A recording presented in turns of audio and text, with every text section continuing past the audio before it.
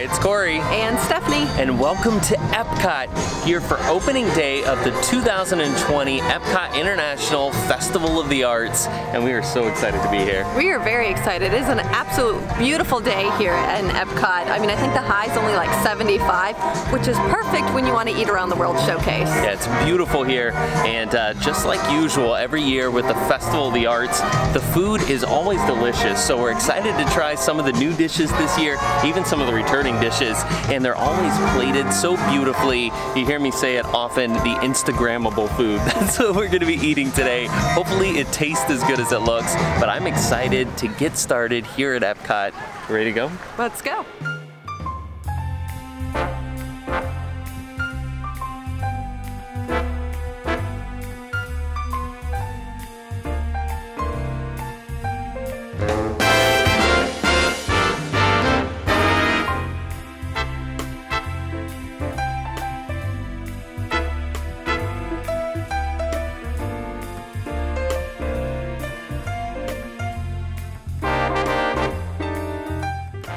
For our first food stop of the day, we've made it to the World Showcase and to Pop Eats.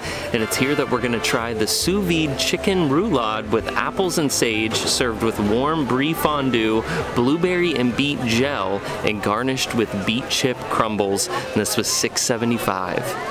Okay, so let's give this sous vide chicken a try. So if you're not familiar with sous vide and you don't know what it is, basically what they do is they have a big thing of water that has a sous vide like machine in it, and basically it rotates the water around and keeps it at a consistent temperature. So whatever temperature they cook the chicken at, they keep it at the consistent temperature. They put the chicken into bags and drop it into the water, and it cooks it to the perfect temperature, doesn't overcook it, and it usually creates like a really great texture on chicken.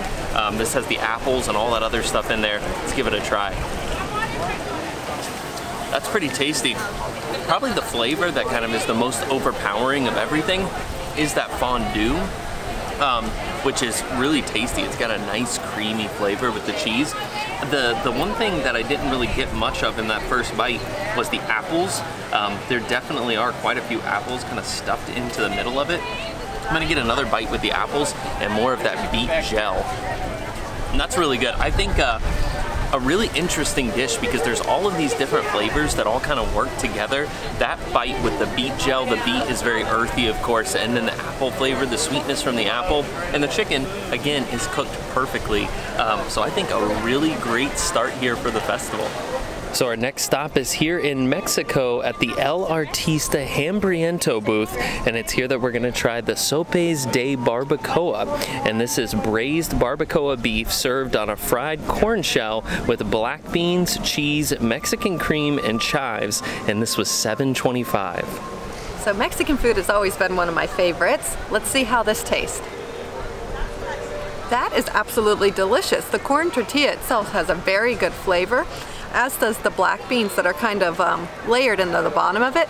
The beef is very, very good also. It's nice and moist, and the cheese and the cream topping on top pair very nicely with it. This is certainly a decent portion because they do a good amount of the beef on top, so it's certainly shareable. I really enjoy the flavors here. I'm excited to eat some more of it.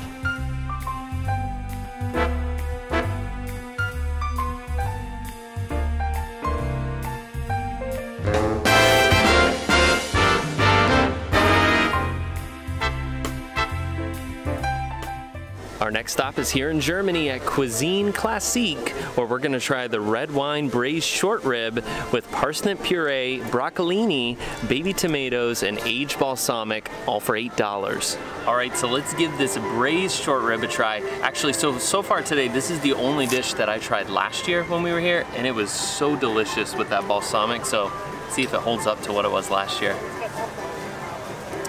And yeah, just like last year, absolutely delicious. The short rib, so from the beef we had over in Mexico to the beef here, even more tender, just completely kind of fall apart, buttery smooth, beef. So tasty. That parsnip puree with the tomatoes and the broccolini, and then you add that balsamic on top, all of it together, it just works perfectly. If you're a fan of that, like that nice pop, that kick of the balsamic flavor, then you're gonna love this. I can't wait to see what Stephanie thinks. So out of all the things we've tried so far, this one to me actually looks the least like the picture. Not necessarily a bad thing, but the picture made it look like there was more of that parsnip puree, which was something I was looking forward to trying. But, I mean, it is smeared on the plate, so let's see how the flavors come through. So that's actually easy for me. This is so far one of my favorite things we've tried. The beef itself is extremely tender. I was able to cut right through it with a fork with no problems whatsoever. I do wish there was more of that parsnip puree, but that's only because it's creamy and delicious and has a very good flavor paired with the beef. The broccolini is cooked very nicely, and the star of this dish has to be that balsamic glaze because it's got such a nice rich flavor that it really seasons everything perfectly on the plate. And as you can see, I know it's hard to tell, but this is a pretty good sized plate. This is the most expensive entree that we've gotten so far at $8. But as you can see, I mean, it is a good portion size and it tastes delicious. We've made it to America, and our next stop here at the artist table, where we're gonna try the pan-seared scallop with chorizo, roasted red pepper coulis, and Parmesan crisp for $7. So this scallop definitely has to be the prettiest thing we've gotten here so far, as you can see. Now let's see how the flavors are. Come around the sketch first. This dish is packed with flavor. The scallop itself has a very nice sear on it. It's nice and tender, how it should be. So the cook, they actually got right on it, which I was kind of concerned because it didn't seem like they were being necessarily made to order. They were pre-plating, knowing that they were having a quick turnaround, but the texture is perfect. The chorizo itself is nice. The sausage has a really good flavor, and the red pepper puree that's on the bottom actually offers a lot of flavor. It is a little bit on the spicy side, so if you're not into spicy dishes, this may not be the best thing to try here for you. I would like to give this crisp on top a try, just to see what the flavor's like. That's good. It's like a Parmesan crisp. It's really nice. It's got a nice cheese flavor. It's nice and crispy as it should be. And it's pretty because it gave you something for the flour to sit upon. Overall, this is a nice dish. We made another stop off here in America at the funnel cakes booth, where we're gonna try the peanut butter and jelly sandwich funnel cake with peanut butter ice cream, marshmallow cream, and raspberry glaze, all for $9.50. All right, so we're gonna try this crazy looking funnel cake ice cream sandwich. It's peanut butter ice cream, like we said, and then there's that strawberry jam on top, and what looks like maybe like marshmallow fluff. Let's give it a try. It's so big.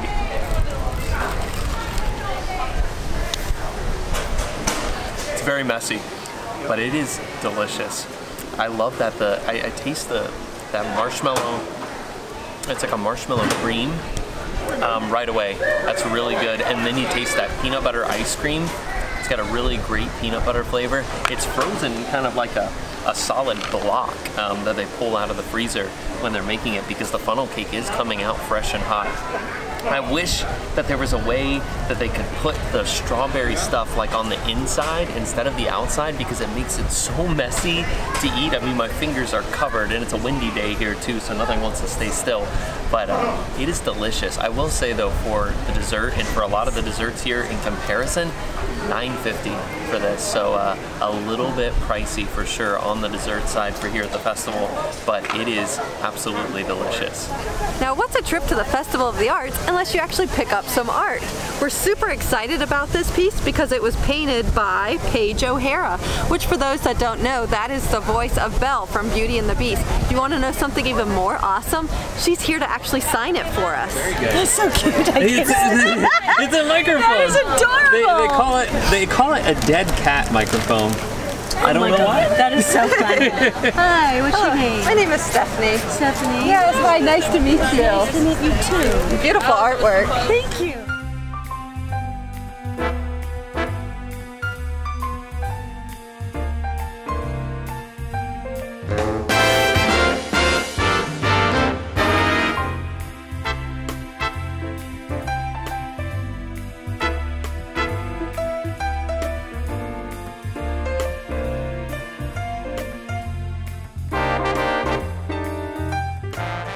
In Canada, we've made our way over to the Masterpiece Kitchen, and it's here that we're gonna try the vanilla, rosewater, and pistachio panna cotta for $8. So this is a really pretty panna cotta. I'm excited to see how the flavors are in it. I am a fan of the pistachio flavor, and who doesn't like vanilla? But also the rose water. So let's see how this pairs. I admit I thought it was a soft outer shell because it looked like it was melting for us, but as you can see, that's a hard shell, and when I cracked it open, it's filled. It looks really, really good though. I absolutely love this. I'm gonna have a hard time describing it, but the best way I can explain it is that rose flavor is a very light, subtle flavor. And then you also got the creaminess and the vanilla. The pistachio crumble has a very nice flavor and pairs perfectly with the rose flavor. I don't know how else I can describe this to you, except it's very light and creamy, and the flavors all pair very nicely together. So I agree with Stephanie, this is kind of interesting that it's like a shell and then it's filled with the panna cotta. The other thing that I don't know if you tried was that around the edge there's like little drops of what look like maybe some strawberry sauce, or maybe raspberry. So I've got a little bit of that, some of the crumble, and then some of the panna cotta. Let's see how it tastes. It's very, very interesting. I will agree that it's delicious and very, very light and creamy. The rose water is really interesting. You definitely taste it right away. Like the rose water hits you, but it's not overpowering. It's just a very unique, like fragrant flavor. It's delicious. It's something definitely different and unique here. And for the Festival of the Arts, again, it's all about the plating too, the flavors and the plating. And this, before we broke it, was beautiful and very much a very Instagrammable dish, but really delicious and very light dessert here. So for our last snack of the day, we stopped off up here at the port of entry at Decadent Delights, where we're gonna try the lemon blood orange tart for $6.50.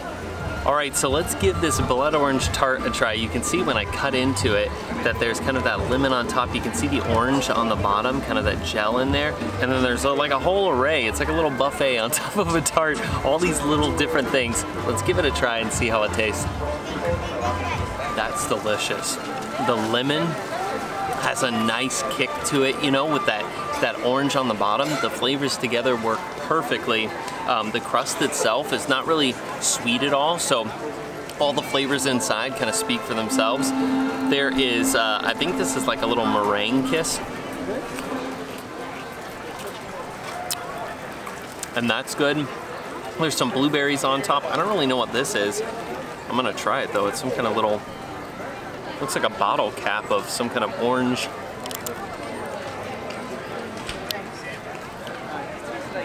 It just tastes like candy. So it's like just a bottle cap shaped piece of candy.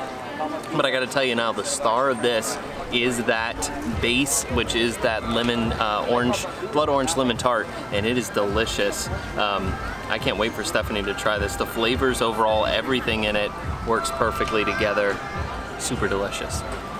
So Cory was really excited about this blood orange lemon tart. I like orange and I like lemon, so I'm pretty sure I'll like it too. Let's give it a try. That is extremely good. I mean, it's really popping with flavors. That lemon itself really has like a zing to it. It's very, not overpowering, but it's very strong. And that orange flavor is very, very nice. The blood orange pairs perfectly with that lemon. And the crust is really nice. Like Cory said, it's not sweet, but it does offer a very nice texture. I'm gonna go ahead and, I know he tried most of the items, but these blueberries appear to have something on them. So I'm just gonna go ahead and give those a try also.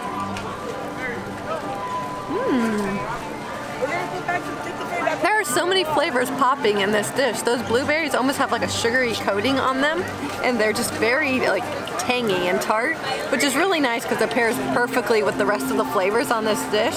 If you're looking for something sweet with a little bit of tang to it, this is a really good option here at the festival. All right, so that was our day here in Epcot for opening day of the 2020 EPCOT International Festival of the Arts, and there is a lot of food to be had here. Yeah, and we didn't even put a dent in it. Some of the favorites for me, let's see, for savory, I'm gonna have to go with the braised beef short ribs with that the parsnip puree back in Germany.